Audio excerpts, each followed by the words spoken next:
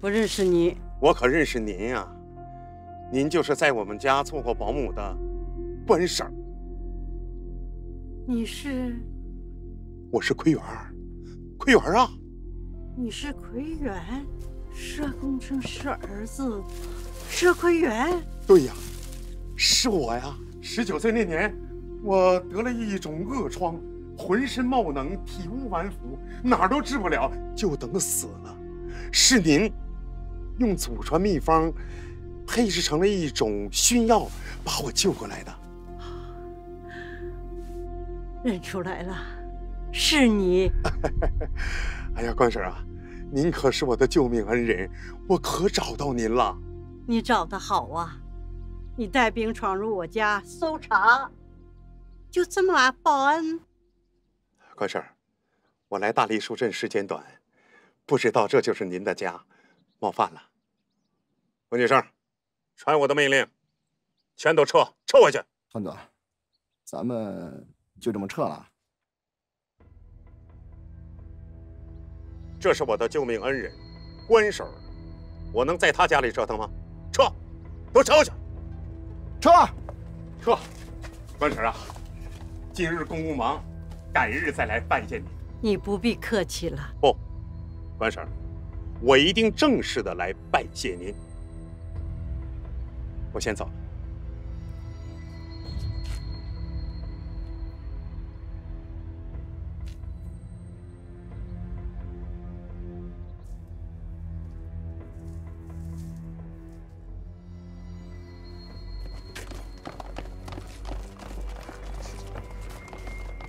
吓死我了！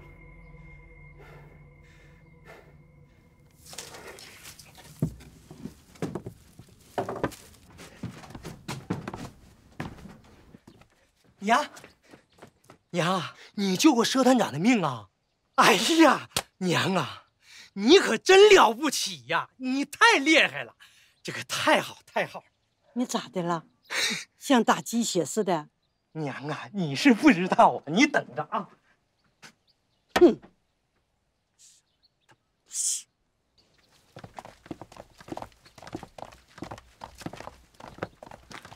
团长，伤员明明在关家，为了报恩，您真的就不搜了？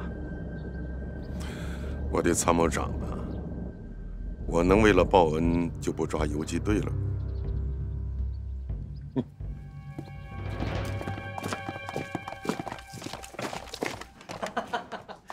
哎呀，咱娘救过大梨树镇守备团团长佘奎元的命啊！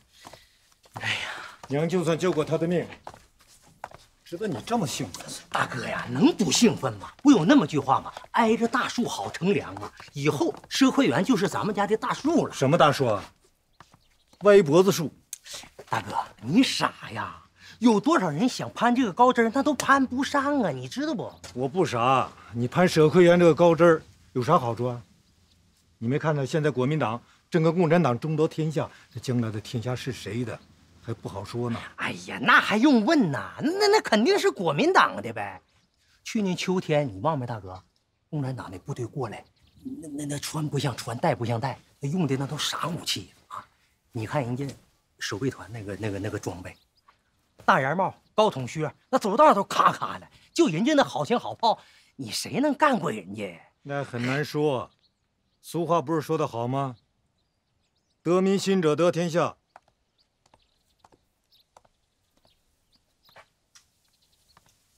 哎呀，这国老大还挺懂啊！谢谢关大娘。王先生，你们都是游击队的。是，我是政委。你们家老三是队长。啊？三东家是队长？队长是啥呀？啊，队长就是管我们游击队的官儿。啊，三叔还是个官儿？他不是跟我们说他去关里做买卖了吗？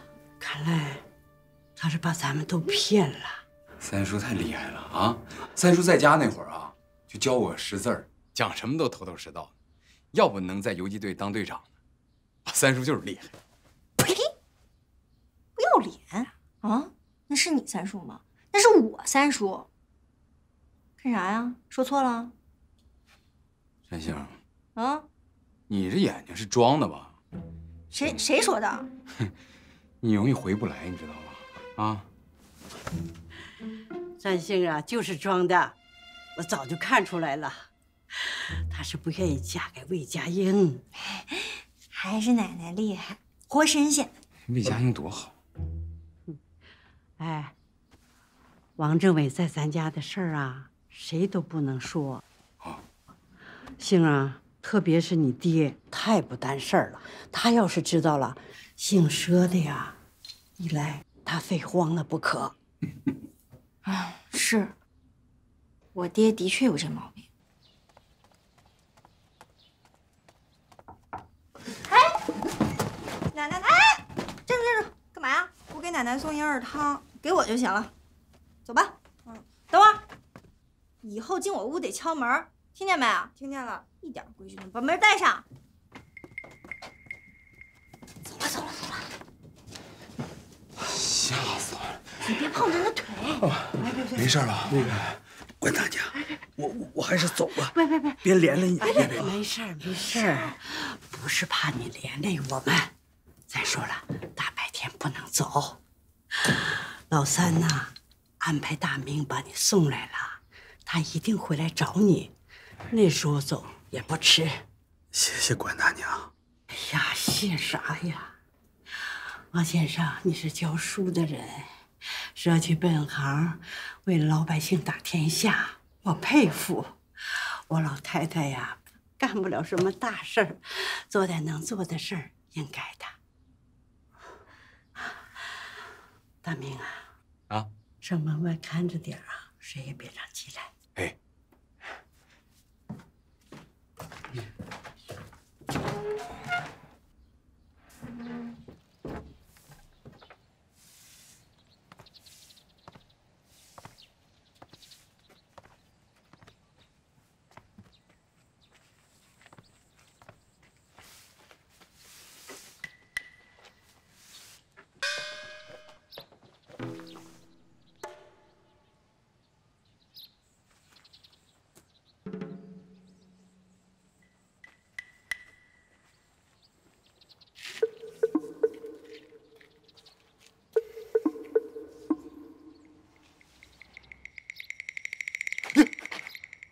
当我没看见你啊？这炸两红可好吃了，你吃不吃？不吃。干啥呢，大明哥？看景呢。啊，那我陪你一起看。哎，别，你这景俩人看啊，就不美了啊。大明哥，人家给你师兄，就换不回你一斗啊？哎呀，大杨，你要是能算这么清楚啊，你去前院粮站，你帮人卖粮去好不好？哥没时间跟你在这闲聊天。丁大命，别以为我不知道你心里咋想的。咋想？不是你，哎，干啥？你以为山杏从房上掉下来，摔成斗鸡眼了，你就有机会了，是不是？我告诉你吧，龙配龙，凤配凤，耗子的老婆会打洞。别看山杏喜欢你，老关家绝不可能把山杏许给你。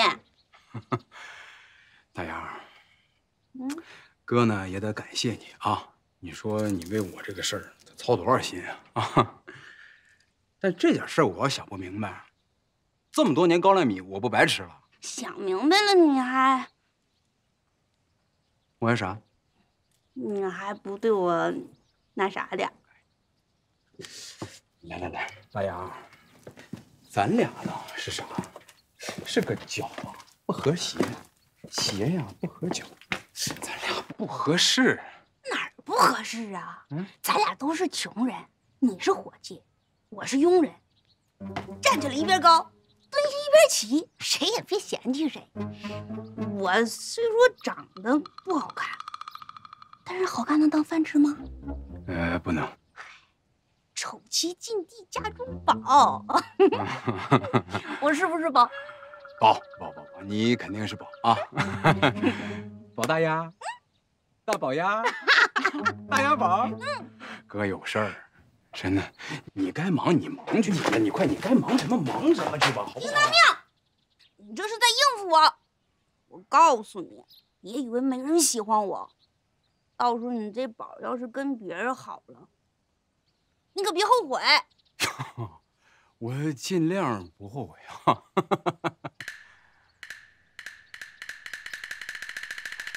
你干什么去啊？我去看山杏。你不能去看山杏啊！我跟你说，山杏现在啊身体不舒服，你不能去。大丫，你怎么不听话呢你啊？我告诉你啊，我今儿就不让你过了。哎呀，我就不信这个劲儿了，我今儿非过不可。你过个试试。哎，大丫呀，你说我给山杏看眼睛呢，你们在外面闹啥呀？赶紧回屋去。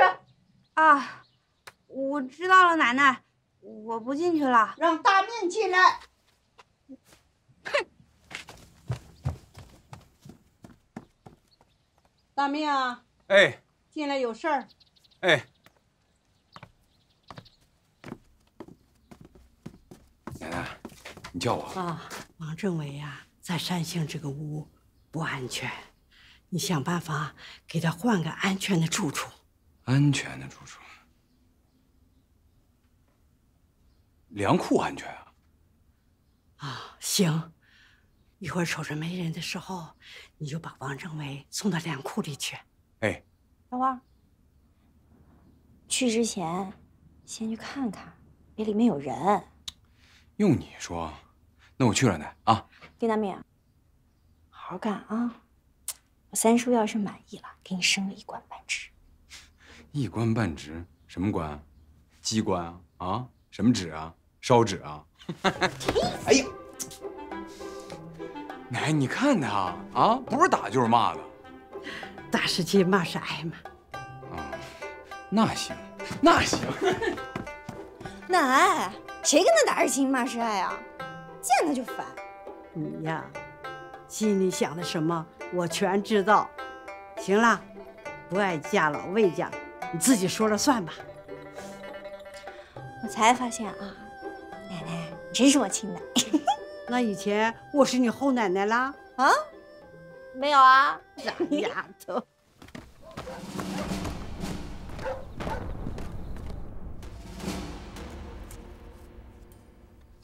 团长，你的眼力可还真行啊！这老太太变化挺大的，你还能把她给认出来？老太太在我们家住了6年，对我非常好，又救过我的命，我怎么能认不出她来？可就是没有想到，能在大梨树镇这个地方遇到她老人家。在那种情况下，你能让部下撤出来不搜了，也算是给足了老太太面子了。做人要讲究嘛，老人家的面子是一定要给的。我之所以不搜，一方面是不想伤害恩人的感情，再一方面就是要放长线钓大鱼，顺着这个线索找到游击队的老窝，一举消灭他们。我已经通知了特务队的刁队长，让他在关家4周设了埋伏，一旦伤员要逃走，或者有人来救伤员，我们就可以顺藤摸瓜了。团长，我有点不明白啊。您说上峰派咱们这样一个团来到大梨树镇驻扎，难道就是为了守住这个铁路和隧道？对呀，就是守住铁路和隧道，这是一个交通要道。如果游击队把隧道和铁路桥给毁了，那么粮食、钢铁、汽油等重要战略物资就运不到沈阳了。仗一旦打起来，前线就要吃紧了。我有点不应该问啊。您说上峰派咱们来到这里，是不是还有更重要的任务？你不知道吗？不知道。那就是没有了，就是守桥守隧道。刚才上峰还来了电话，把我一顿训，让我们尽快修复铁路桥，我现在的心腹大患就是山上的游击队和土匪，总来捣乱。啊，冯参谋长，你把关家那个老二，还有向我们报告线索的那个年轻人，给我找来。好。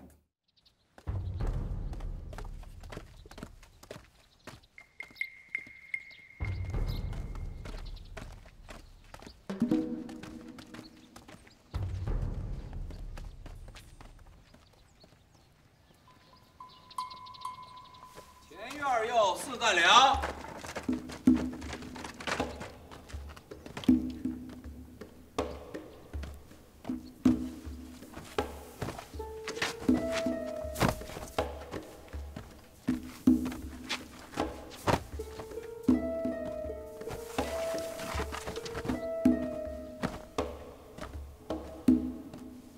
王政委，大明，你咋来了？奶奶啊，让我来看看你，缺点啥？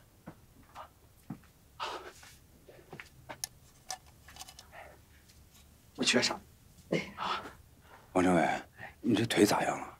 关大娘上完药啊，好多了。啊，王政委，你要缺点啥，需要啥，你就跟我说啊。不缺啥了。那我先走了啊。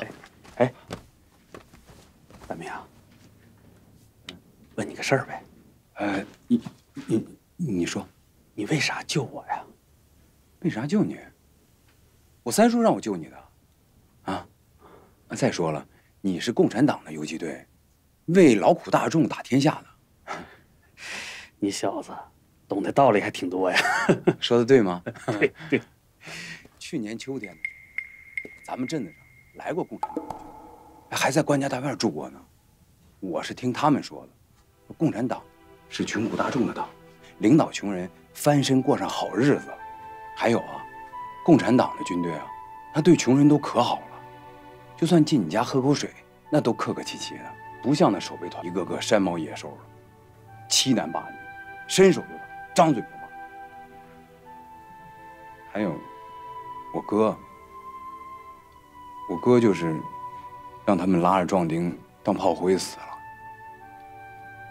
我从小就没爹没娘，我哥把我养大的。我哥走的时候，拉着我的手说：“大命啊，你等哥回来。”我哥再没回来过。我恨死那些混蛋！明白了，坚强些，大明啊。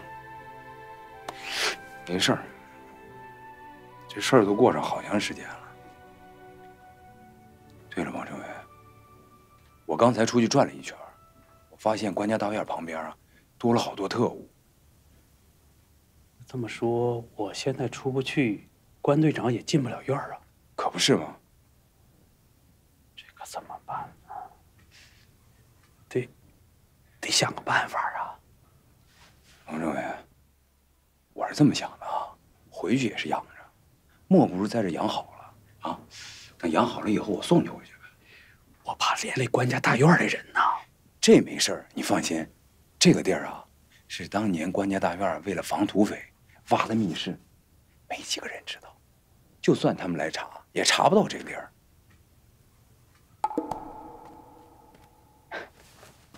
王政委，你呀就好好在这养伤啊，等着我那个送饭时候再来看。谢谢你啊，大明。王政委，你就别说谢了啊，我走了啊。小心点儿。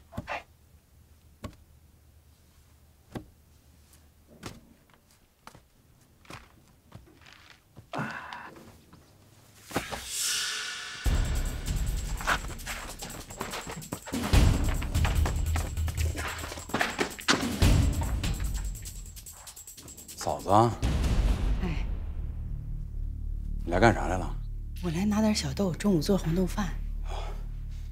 你看见什么没？我没看见啥。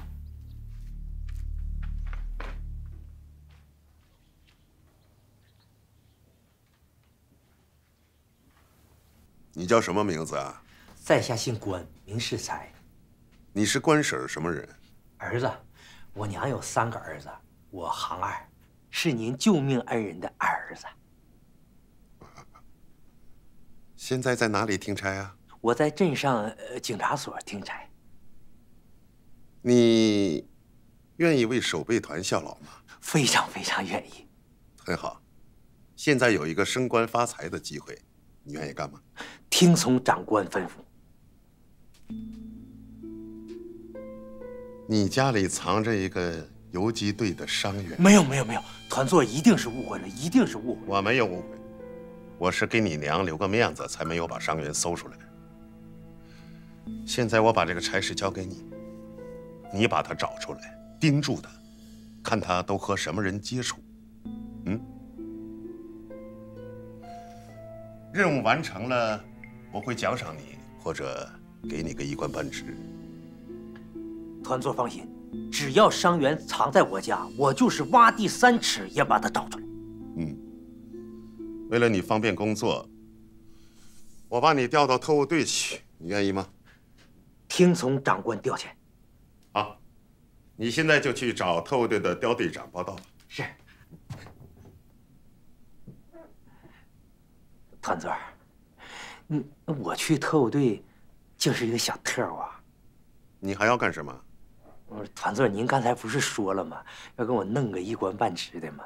就是一官弄不上，咱也得弄个半职吧。我是说，你把伤员找到了，我有可能给你个一官半职。你听不懂人话吗？听懂了，听懂了。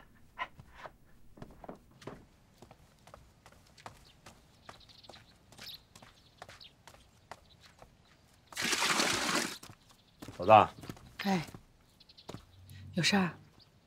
你今儿是不是看见王先生了？看见了。嫂子，王先生在关家大院这事儿，你谁也不能告诉。就算我哥活着，也不能跟他说。那我问你，那个王先生是不是守备团要搜的那个伤员？那我明白了。嫂子，你从今儿起啊，做饭多做1个人的份儿，留出来，我到时候给王先生送去。东家知道吗？东家不知道的事儿，得瞒着他。知道了。行，我走了啊。哎，山杏那个眼睛真摔坏了吗？没有，他是装的。没摔坏呀。啊。哎呀，咋的了？没摔坏，你嗨上了？你傻呀！山杏要是一点毛病没有，她能嫁给你吗？她要是真摔成个斗鸡眼，没准咱还能捡个便宜呢。嫂子，你看你说这话，那人家是谁呀？那叫千金大小姐。我是谁呀？我一臭长工，啊，这便宜咋捡也不会让我捡着。哎，你别说她摔成斗鸡眼，她就摔成蛤蟆眼，她也不会嫁给我。你少装糊涂啊！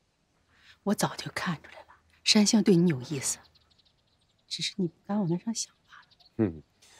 有句话咋说了？癞蛤蟆想吃天鹅肉。嫂子，我觉得那癞蛤蟆肯定是个傻癞蛤蟆，想点啥不好，想吃天鹅肉。呀，行了，你也别跟我说这些好听啊！你说多了，我容易晚上睡不着觉。嫂子，你记着那事儿啊。走了。跟他哥一样啊，心眼太实了。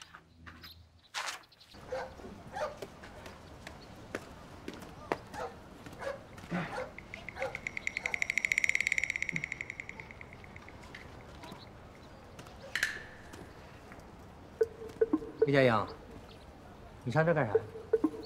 管我干啥？哎呀，哎呀，小子说话挺横啊！是不是我娶了白梨花，你心里不舒服？白梨花真是瞎了眼，怎么就嫁给你啊？要不我把她还给你？我要知道她是个活僵尸，天天晚上跟死人似的，白给我都不要。那你可怪不得人白梨花了。什么样的女人跟了你，都得变成僵尸。你小子敢埋汰我，你信不信我揍你？守备团门口，来，哎，哟，长官，彭参谋长，干什么呢？你们两个，攻击斗架呢？没有，你闹着玩呢。你，跟我进去。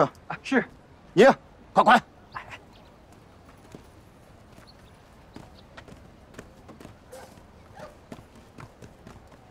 这小子来干啥来了？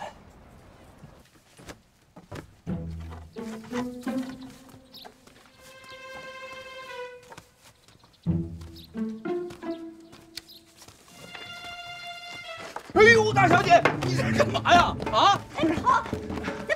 你别，咋的？还生我气呢？大蜜拿烟熏我那账还没给你算呢。哎呦，你好好的。哎，行，你要真生我气啊，这样，你打我2棒子，你消消气儿。真让我打呀？我真让你打。你说的啊？我说的。1、2、3啊！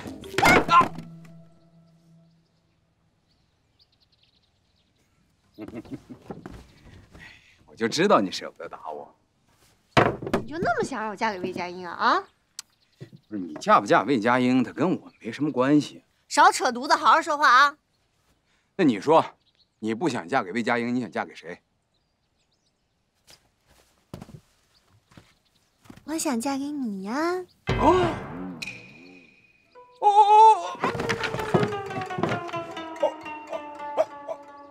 咋的？你也斗鸡眼啊？大小姐，你就别忽悠我了啊！你容易给我忽悠抽了。哎呀，忽悠你了？不是，你说你是谁？我是谁啊？那我就是河边的狗尾巴草，你呢？你是那后花园里的牡丹花啊！啊，你说你那后花园养不下我，我那河边栽不了你，咱俩不是一类人。丁大命，你这做人咋就没点志向呢？我倒是想有志向啊！你说我们穷人家的孩子，得知道看米下锅啊，不知道别人的鞋有多大，得知道自个儿的脚有多大。我娘说了啊，这不贴谱的事儿你就千万别想，所以你就别在这忽悠我了。你忽悠多了，我容易相信了。行了，我就跟你开个玩笑，你还当真了哈？我告诉你，我就是架苍蝇、架蚊子、架癞蛤蟆，我也不会嫁给你。行了，你也别难为自个儿了啊！架苍蝇、架蚊子、架癞蛤蟆，那你还不如嫁给魏佳音呢。我抽是吧你？过来，跟你说点正经事儿。那你别打我啊！不打你，赶紧的。哎，啥事儿？你把王先生藏哪儿了？王先生啊，粮库里啊。具体位置？具体位置我不能说。哎，王八蛋，你跟我你还保密啊？不是我想跟你保密的，是奶奶说了，谁也不能告诉我。熊样啊！保密吧，你就保密吧。你生气了？哎，我就生气了，你怎么办啊？你生气了，我也没办法。哎呀！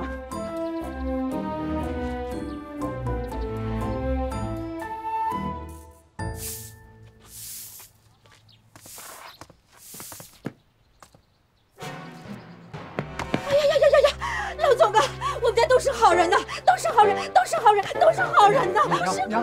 娘，我，哎呀，佳音，你怎么这身打扮呢？怎么了？你在哪儿借的呀？这可不是闹着玩的，这是要杀头的呀！你赶紧还给人家去！爹娘的，还给人家，还给人家！我已经是守备团的人了。老总啊，有话你跟我说，你跟我说啊！这。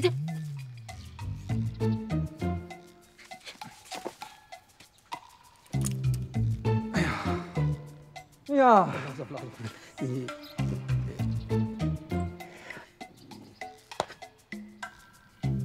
爹，哎，爹，是我。你这个兔崽子，爹，这胆儿差点给我吓破了，爹！怎么能看我爹那点胆儿？哎呀，你穿了这身皮，谁看着谁不害怕呀？就是，哎，你不是说守备团的人不会要我吗？看见了没有？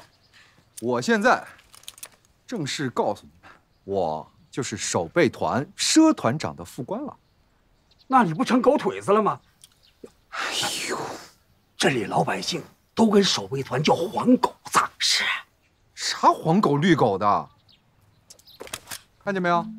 就这个，才能替我们老魏家洗刷耻辱，报仇雪恨。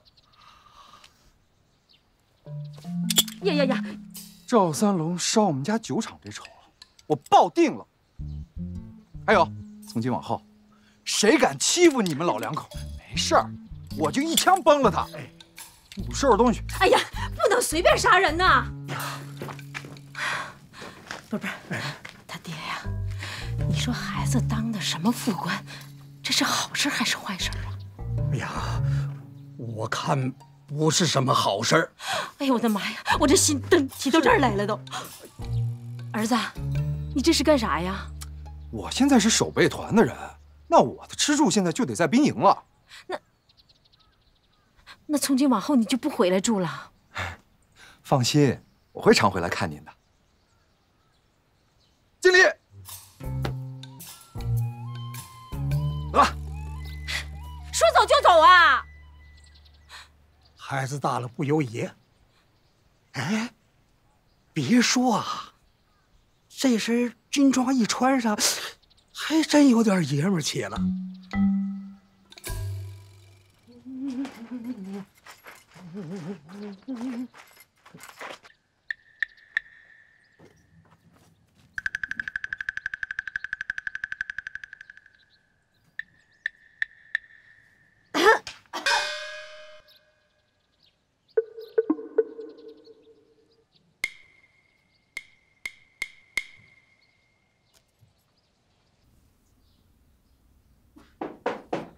谁呀？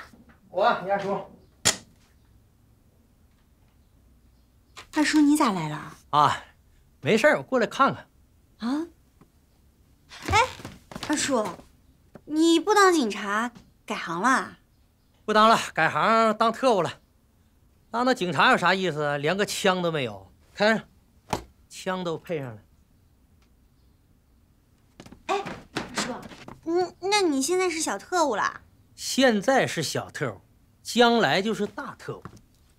你喝茶不？不是喝啥？山杏啊，你这眼睛真摔成斗鸡眼，回不来了？哦，回不来了。你说咋办？哎呀，可怜我这大侄女啊！你说长得漂漂亮亮的，竟摔成个斗鸡眼儿，这以后可真的不好找男人了。二叔，你跑我屋来，这又踢又翻的，你找啥呢？啊，不找啥。哎，你说像我这样，这以后找不着男人，那我找丁大命成不成啊？你呀，就死了那个心吧。你爹宁可把你剁了喂鸭子，都不可能让你嫁给那个丁大命。哎，二叔，你是不是怀疑丁大命藏我这儿呢？借他俩胆儿。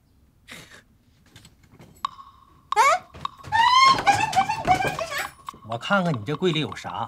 我这柜子里都是姑娘家的东西，不能乱翻。我是你长辈，我看看怕啥呀？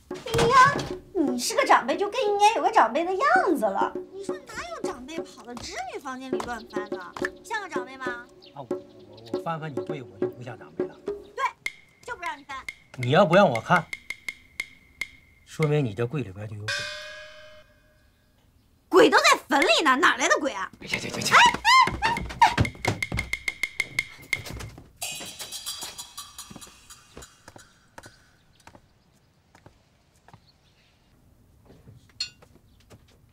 找啥呢你？啊？找啥呢？找着没？啊？跟你说话呢，咋不说话了？跟你说话呢。小山杏，你再跟我捣乱，你别说我真对你不客气了啊！啊，这啥？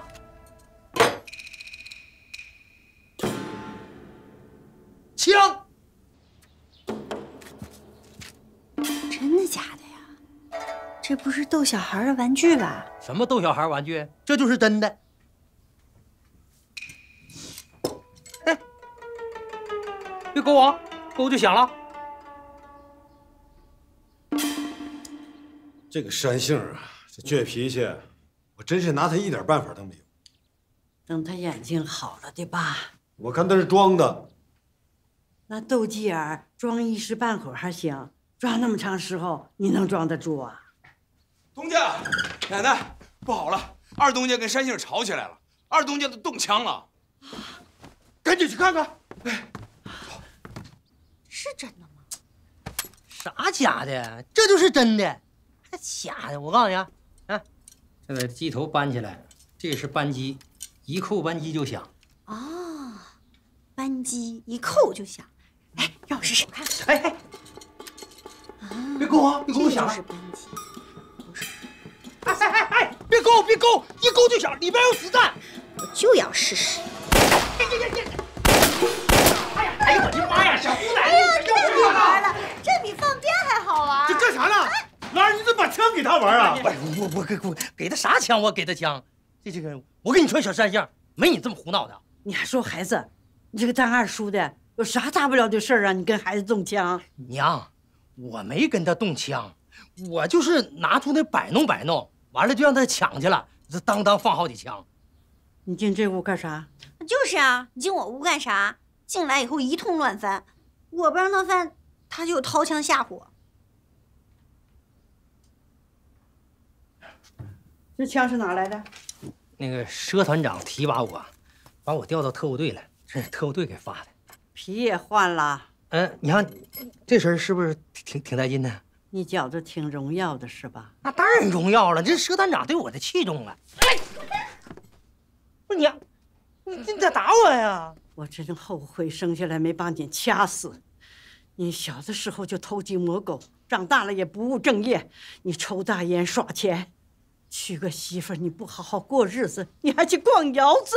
娘，是不是白丽花又上你跟前告我刁状了？还用他告吗？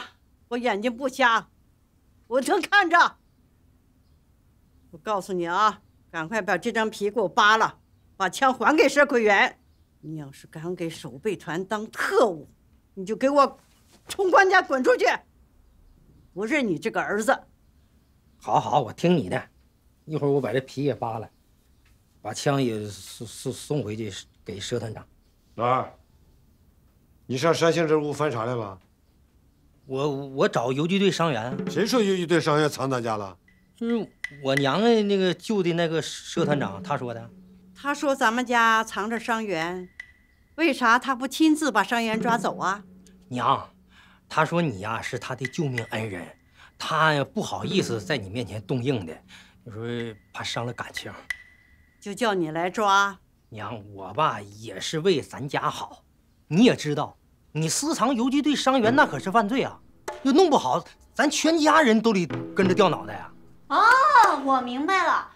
你刚才跑我屋里一通乱翻，就是怀疑我把伤员藏屋里藏柜子里了。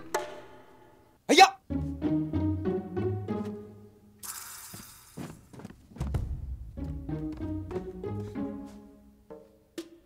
你把游击队伤员藏柜子里了？别在那一惊一乍的啊！没有啊，柜子我翻了，没有。你们肯定给他转移了。哎呀！你还给转移了？丁大命，你知道私藏游击队伤员的罪过有多重吗？这种罪过你也往咱家身上安？东家，你别跟我发火啊！不是我说的，不是，这二东家一直在说嘛。丁大命，你别在那给我演戏啊！佘团长说了，这个游击队伤员肯定就藏在咱们家的大院。你们出去看看去，那特务队人得有多少？就是游击队伤员，就是插上翅膀，他都飞不出去。咱们要是主动给交出去，那可就是立功啊！啊，如果要是让守卫团给搜出来，你看那可就麻烦了。你是自己看着办吧。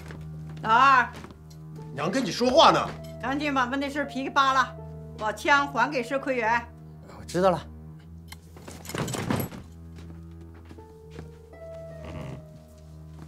娘，山杏，咱们家真藏着游击队伤员呢。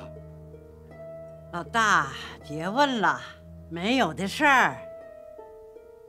没有，奶奶都说没有，就是没有的事儿。哎，山杏，你这斗鸡眼不好了吗？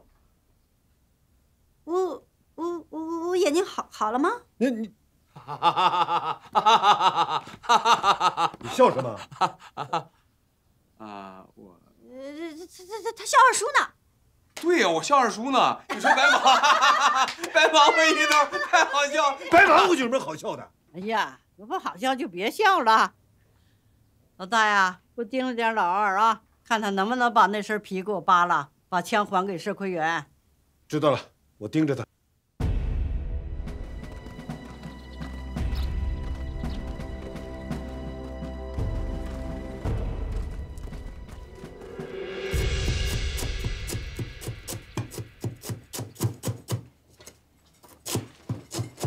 刘燕，饭好了吗？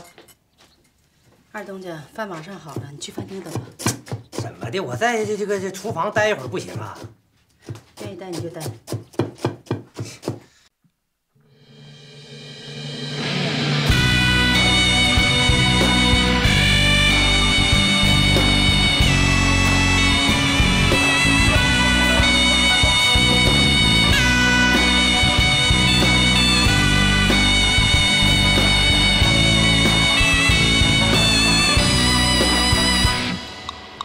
说那石头硬，又说那个钢铁硬，再硬也硬不过好人的命。好人良心正，心正有好命，好命为家尽孝，好命为国尽忠。